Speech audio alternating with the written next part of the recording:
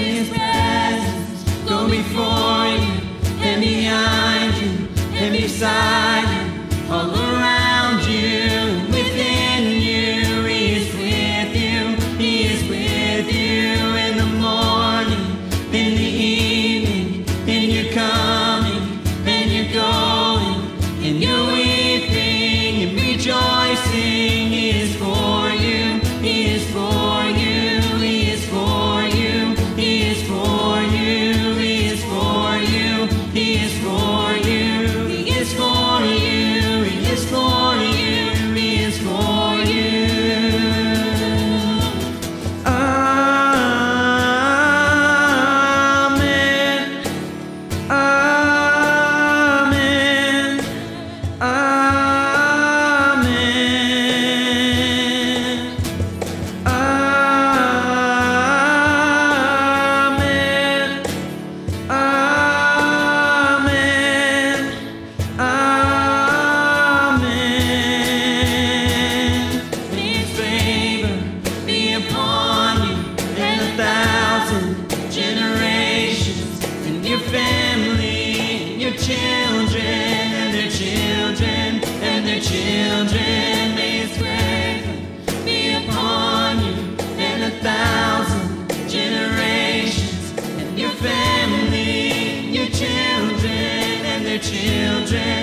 the children, may His presence go before you, then behind you, then beside you, all around you, and within you. He is with you, He is with you in the morning, in the evening, and you're coming, and you're going, and you're weeping and rejoicing. He is for you, He is for you, He is for you, He is for you, He is for you, He is for you, He is for you, He is for you, He is for you.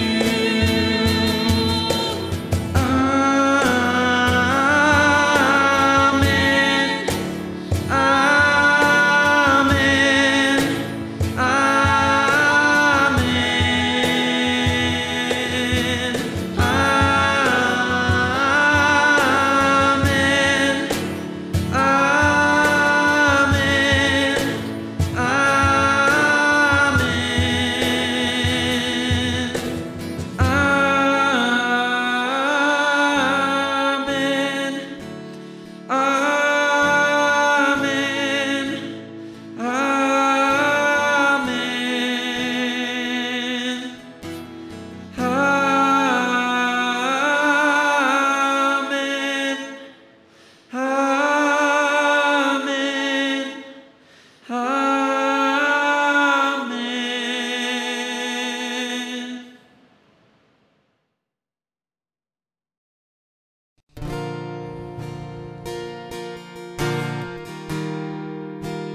You're worthy of it all.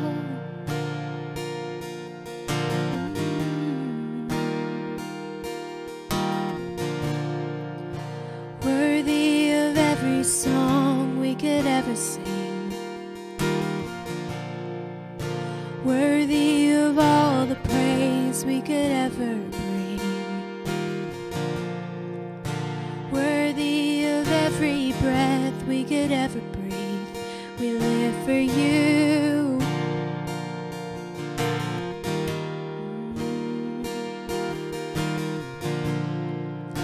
Jesus, the name above every other name. Jesus, the only one who could ever save. Worthy of every breath we could ever breathe. We live for you. We live for you. Holy, there is no one like you. There is none beside you.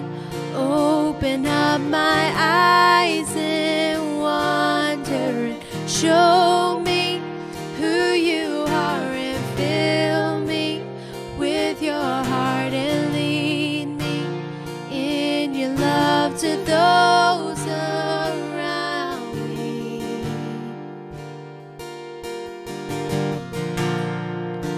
Worthy of every song we could ever sing.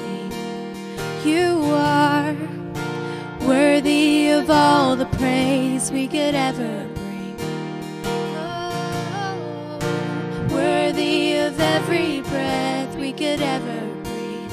We live for you.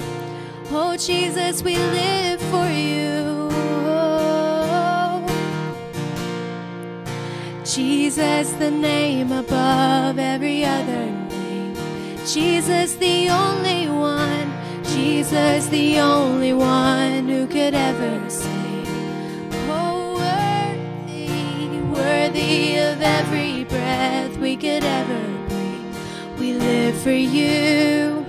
Oh, we give our lives to you.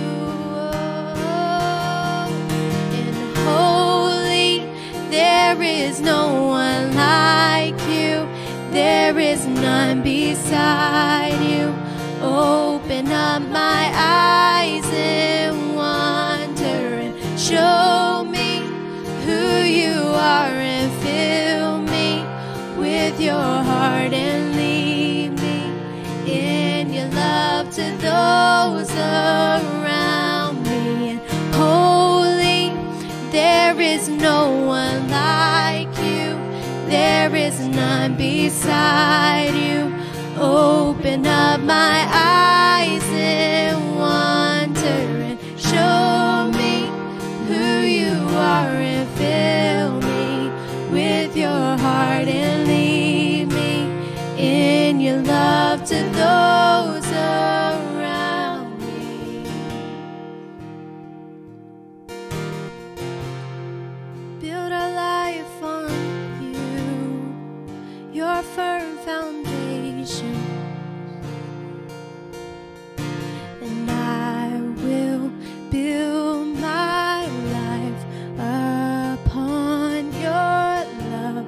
It is a firm foundation, and I will put my trust in you alone, and I will not be shaken. I will build my life upon your love. It is a firm foundation, and I will put my trust in you alone, and I will not be shaken. And holy, there is no one like you. There is none beside you. Open up my eyes in wonder. Show me who you are, and fill me with your heart and lead me in your love to those around me. Holy, there is no one like you. There is none beside you.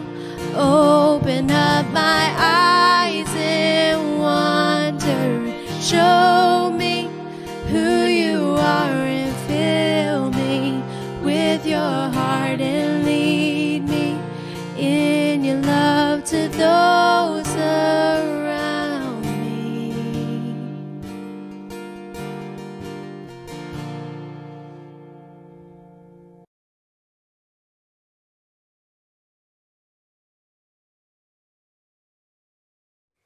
Well, good morning, Midtown Bridge family and friends. This is Pastor Milton coming to you from my home. Actually in one of the favorite rooms of our house, our family room, where I'm recording this message from. We decided to call an audible in light of the potential snowstorm. Who knows whether it's going to be a laughable occasion, or maybe we might actually get snow here in Atlanta. But we also want to give you a little bit more margin back to spend with family over this long weekend. So we pray that you're making some getting rest, but also making some pretty cool memories with your loved ones as we celebrate this holiday weekend of Dr. Martin Luther King Jr. and the impact the Lord allowed him to make literally across the world. I was thinking about that, just thinking about even particular passage we're going to share on today, just about just how we as parents are called to make an impact. In this room I'm sitting in now, recording this message, it's our family room. In this room, it functions as a time where we watch movies and TV together. It functions as a room where a lot of laughter. It functions as, at one point in time when my oldest daughter, my daughters were in gymnastics, it functioned as a room where they could flip and practice their gymnastics. Even now they're into track. It functions as a relay race room. I mean, it's a lot of life happens in this space. When I think about it, there's some photos behind me. I'll show those to you. But those photos are a constant reminder of how fast time is flying, how life is fleeting. When I think about just those pictures when they were first captured, how young my daughters were versus how they've matured or they're maturing now, I think about just the preciousness of life. And so as we continue in our revision series, this morning, I want to call our attention back to Psalm 127, where we kicked off the year. We looked at verses 1 through 2. And today I want to call our attention to verses 3 through 5 of Psalm 127. So would you join me there? Psalm 127, verses 3 through 5. And it reads, Behold, children are a gift of the Lord. The fruit of the womb is a reward. Like arrows in the hand of a warrior, so are children of one's youth. How blessed is the man whose quiver is full of them. They will not be ashamed when they speak with their enemies in the gate. This morning, as we examine this passage, I would like to examine it with this thought in mind. Aimed. Let's pray. Father, I pray you'll give us ears to hear and hearts to receive what you're saying to us in this moment. Father, I pray that we'll honor you with just this time we have in shepherding our loved ones, our family, our friends, even our neighbors, those young children you've brought into our sphere of influence. You have us to perhaps leave an indelible impression upon. So God, give us wisdom. Make us wise stewards of these gifts. It's in Jesus' name. Amen. Well, as I shared in the past up to this point, our big idea for this series is when we let God take the pen, we truly start to win. When we let God take the pen, we truly start to win. In other words, God is a much better storyteller of our lives than we ever could have imagined. And I believe oftentimes it's particularly in this area when it comes to parenting, perhaps that we have the most difficult time letting go and letting God take control. So as you're listening on this message, maybe you are an empty nester and you're thinking, well, I've kind of done my job and I'm on, my children out of the home. Well, I believe there's some opportunity for you as well. Maybe you are a single in your single season and you've yet to, thinking about being a parent is a distance, so far in the distance, you haven't started thinking about that yet. Well, I believe even more so this message is perhaps for you. And maybe you are in that stage of life where you've been trying, it hasn't happened yet. I believe even in the midst of it, I know God is still working, and I believe he has a way he's going to encourage you prayerfully with this message. And then there's some of us, we're in the thick of it right now. Life is busy. We don't know if we're coming or going because we're trying to, we don't know when was the last time we just had a moment like this. Yeah, silence. You didn't even recognize what that was because it's been so long. But you can't even remember when the last time you had that moment of solitude where you could just pull apart and just do something for yourself. Well, I believe this word this morning is meant to be an encouragement to you as we examine this passage. The author, as we shared before, of this particular letter is Solomon, perhaps one of the wisest men to ever live, second to that of Jesus, of course. And Solomon, he writes this letter. He starts off just talking about how life is vain, the vanity of life without God. But then he moves, seems like, into this not necessarily appropriate transition, verses 3-5. But when you think about the heartbeat and what Solomon is bringing to bear, he's really kind of helping us to understand, helping his audience understand, one, the value of children, but also how God is sovereign even in the child rearing process, how he wants his hand to undergird that process. And so this morning, as we examine this passage, I think it's appropriate for us to think from our parenting, when we think about our parenting in the days or years to come for those who are not there yet. How do we make certain we yield that process? We live surrendered to the Lord, even when it comes to our parenting. So there's a couple of thoughts I want to give you this morning that we can draw from this passage. And then I want to end with a unique time, giving you some time to really put into practice some application in your own life as you parent, or maybe as you prepare to become a parent one day, or maybe in that phase of life where you're trying to be a good grandparent or you're trying to still lead adult children. I want to give us an opportunity to kind of put some planning into place. So bear with me as we walk through the passage. The first thing I have us to see in the passage is first, he makes it very clear about the gift. And I want you to comprehend this. Even though you hear this, you've probably heard this before, but I love it. He says, man, in essence, he's saying you are a gift. He says children are a gift. The fact that all of us, we were once children.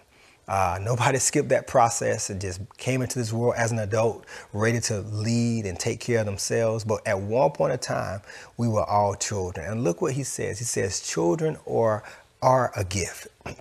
In other words, they are not a coincidence. They are not an accident. They are not just a happenstance, but they are very much a gift from the Lord. And that's beautiful because today, many may not be aware that this is the Sanctity of Life Sunday, where we set apart time to really just look at, unfortunately, the tragedy of abortion and how rampant it is in our country, but literally around the world, how many babies are aborted from day to day. And so as I think about that and thinking about this passage, with Solomon, and the Lord would have us understand that at every phase, at the moment of that child being a seed in the mother's womb, they are a gift. And so my brother, my sister, I don't know where you stand on the spectrum of this whole of life. The fact that you are here, it means that you are a gift. No matter what you are going through right now, no matter what you experience, no matter how hard life is right now, the fact that God allowed you to be born, you are a miraculous gift. And I think if you don't hear anything else from this message, I want you to really hold that in your heart, that right now, where you are, no matter what you're facing, no matter what you've come through, no matter what you're going through right now, God would still say you are a gift. But that's also important because those of us who are parents, sometimes we don't feel that way when we look at our children. Sometimes we think about where they are. We think about some of the mistakes they made. We think about the chaos and the stresses we're feeling in the moment. And we forget that, man, they are a gift. Like God, of all the parents he could have chosen, of all the households they could have been born in, of all the things they had to go through to get here, like, man, God was very much intentional in making certain that we would see them as a gift. He gave them to us. Nobody can parent that child like you can. Nobody can shape and mold them like you can. But the challenge we must remember, especially when you're frustrated, especially when they're kind of getting on your last nerves, especially when the house is chaotic and loud and you're just like, oh, Calgon, take me away. I don't know if y'all remember that commercial. When you're having that type of moment, like, remember that even then they are a gift. And I've learned this. I believe oftentimes some of the greatest sanctifying work in my own soul, in my own heart as a parent, it happens through my children. I see so much of what God is teaching me in my relating to them, but also just sometimes in them working my nerves, them making me tired, some of the frustration I feel. I believe in those moments, those are moments for me to yield afresh to say, God, you know what? They belong to you, and I can't do this in my own might and strength. I need your help. So remind me that they are a gift. But then the second thing we see in the passage, as we see Solomon pen these words about the beauty and blessing of children, is this: you are either aiming or have been aimed. You are either aiming or being aimed. Look what Solomon says. He says, like arrows in the hand of a warrior, so are children of one's youth. In other words, Solomon, he gives us this picture of an arrow. He says, look, these gifts that you've been given, they are meant to be aimed. In other words, they're not meant to just always be coddled. Sometimes it's going to require discipline. Sometimes it's going to require molding and shaping. But the ultimate end, an arrow is not meant to stay in the quiver or in the holder. It's meant to be sent out. So in essence, he says, look, remember, you're being aimed, or you're aiming someone. For those who are in that phase of life where you are parenting, right here, right now, God, he's allowing you to aim those children to become what he has called them to be, not what you think they should be. Yeah, you're going to have some insight. Yes, you want to encourage and point, and you want to be prayerful about what God has called them to be. But ultimately, you want to make certain you live and lead them surrendered so that God can show you and them what he's calling them to do, to become. So if you have children, man, your role is to be that of a warrior, where you're aiming them to where God wants them to be and where God wants them to go. And oftentimes, God has a funny way of shaping and directing them to go places we never thought, that was never on our radar. So that is why we got to be prayerful and posture our hearts to yield to what God is asking of us as parents. But then also, maybe you're not in that season yet. Maybe you're still in that single season, or maybe you're beyond that phase. I would just encourage you to know, like, hey, you know what? You're still being aimed. God is still shaping you to hit the bullseye for your life. And that's a beautiful thing. I like how the words of Zig Ziglar, he says, if you aim at nothing, you'll hit it every time. In other words, you got to have a bullseye you're aiming at. It has to be a picture. And the ultimate bullseye they should be aiming at is to look more like Jesus in their adult life than they did when you first got them. And so that's a great opportunity we have as parents. So you are being aimed.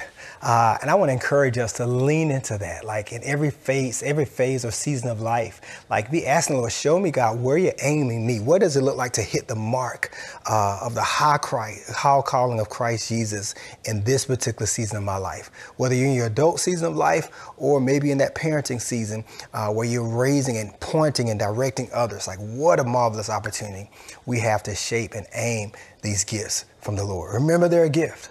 Remember, you're being aimed or you're aiming someone. But then the third thing I have you to see is remember that the chaos is a gift. That sounds crazy, right? Chaos, a gift? It is.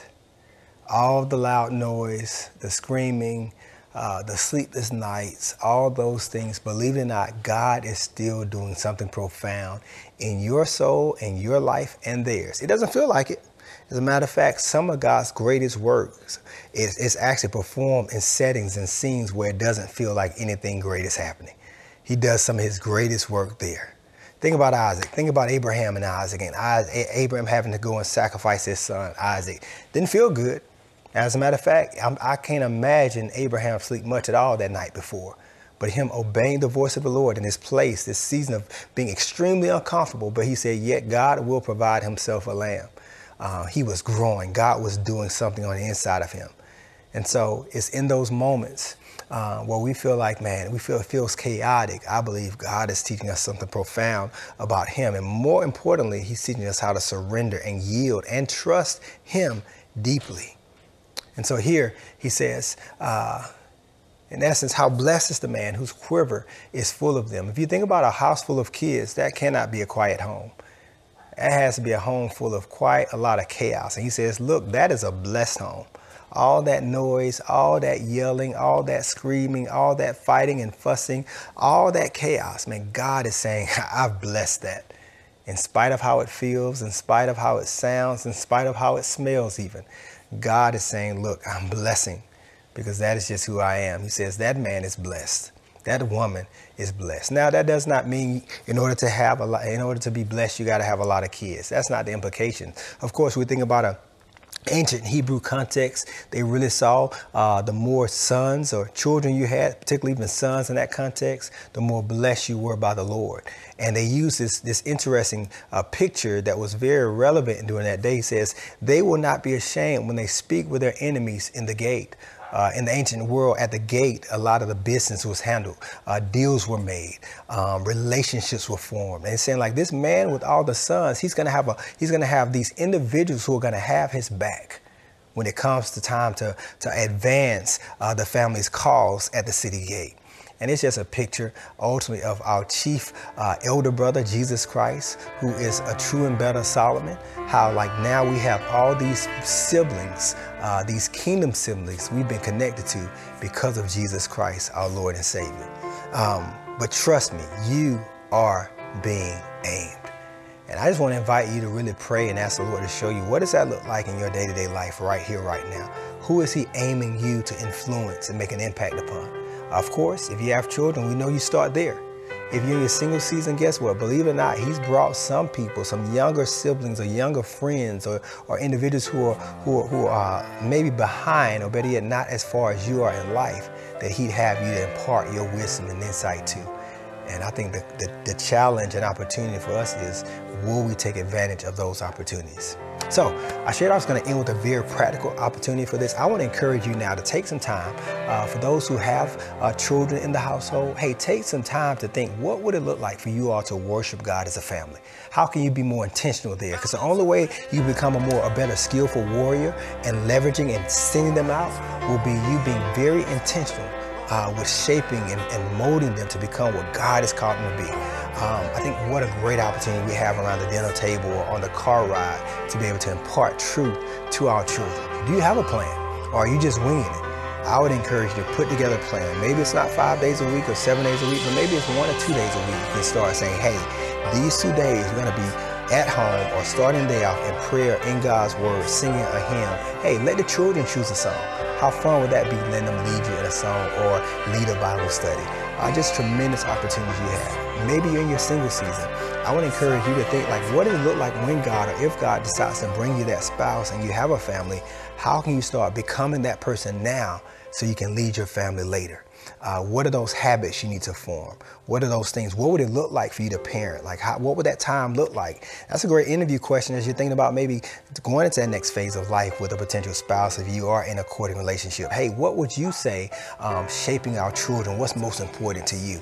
And maybe you're in that phase, or maybe your children are in their adult phase. How can you love and still lead and shape them even though they're not under your roof? Maybe it's a matter of writing them notes. Maybe it's just letting them know how proud you are.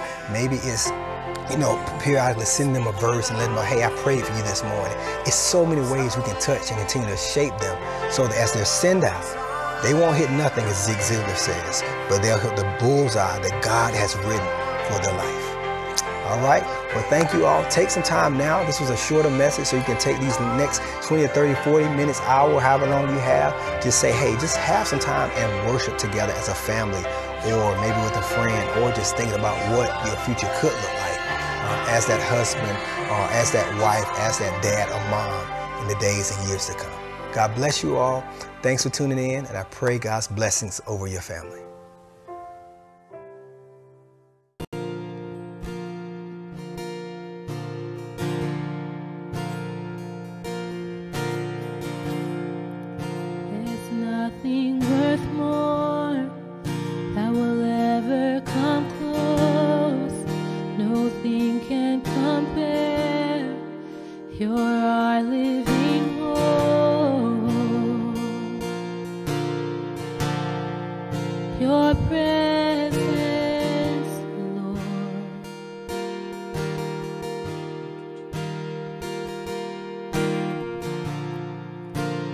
Tasted and seen of the sweetest of loves, where my heart becomes free and my shame is undone.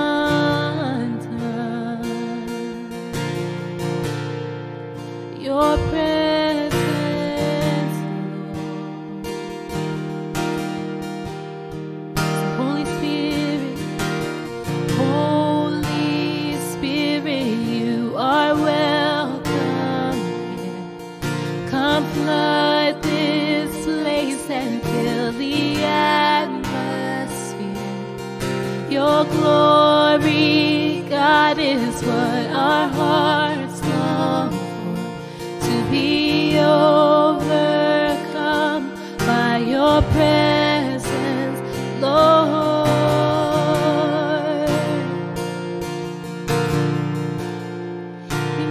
Presence, oh, there's nothing worth more that will ever come close. Nothing can compare. You're our living hope. Your presence,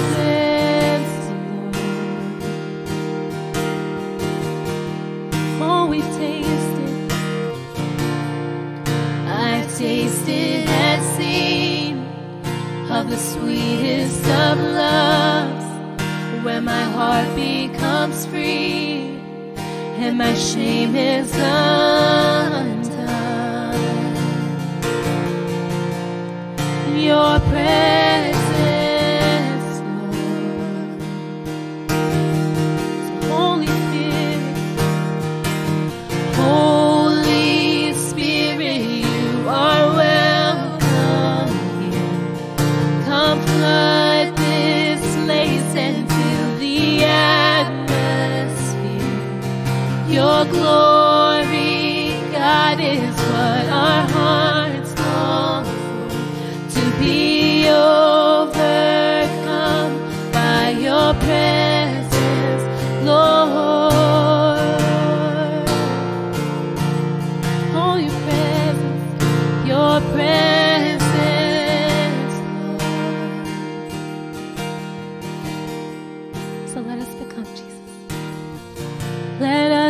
become more aware of your presence. Let us experience the glory of your goodness. Let us become more aware of your presence. Let us experience the glory of your goodness. Let us become more aware of your presence. Let us experience the glory of your goodness. Let us become more aware of your presence. Let us experience the glory of your goodness, God. Oh, we worship you. Oh, your goodness, your presence, Lord. So Holy Spirit, you are welcome. Come flood this place and fill the atmosphere. Your glory, God, is what our hearts long for. To be overcome by your presence, Lord. Holy Spirit, you are welcome here. Come flood this place and fill the atmosphere. Your glory, God, is what our hearts long for.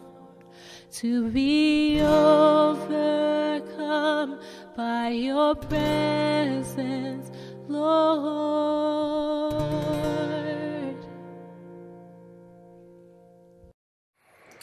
Hey, Midtown Bridge family, it's still time to join us for our time of prayer and fasting, where we started on this past Monday and we'll continue on until next Sunday. And so join us each morning at 7 o'clock a.m. For a time of prayer, as we're also walking through the Beatitudes in Matthew chapter 5, 6, and 7. So hey, it's not too late. You may have missed this morning, but you can join us, Lord willing, tomorrow morning at 7 o'clock a.m. We'll continue on through next Sunday morning at 7 o'clock a.m. You can go to our website, click on that link. It'll take you right into that Zoom link. You don't have to turn your camera on if you don't feel comfortable. That's perfectly fine, but we want you to join us in a time of prayer. All right, we're praying that God will give us clarity of what he asks us to put our heart and resources to this year, but also praying for unity. And we're praying that God will impress upon our hearts these Beatitudes, that they won't just be empty words, but they'll actually be the life-giving presence of God at work in our hearts and through our lives. God bless you. Thanks again for tuning in. And Lord willing, we'll be together next Sunday. All right, have a great day. Enjoy this time of rest.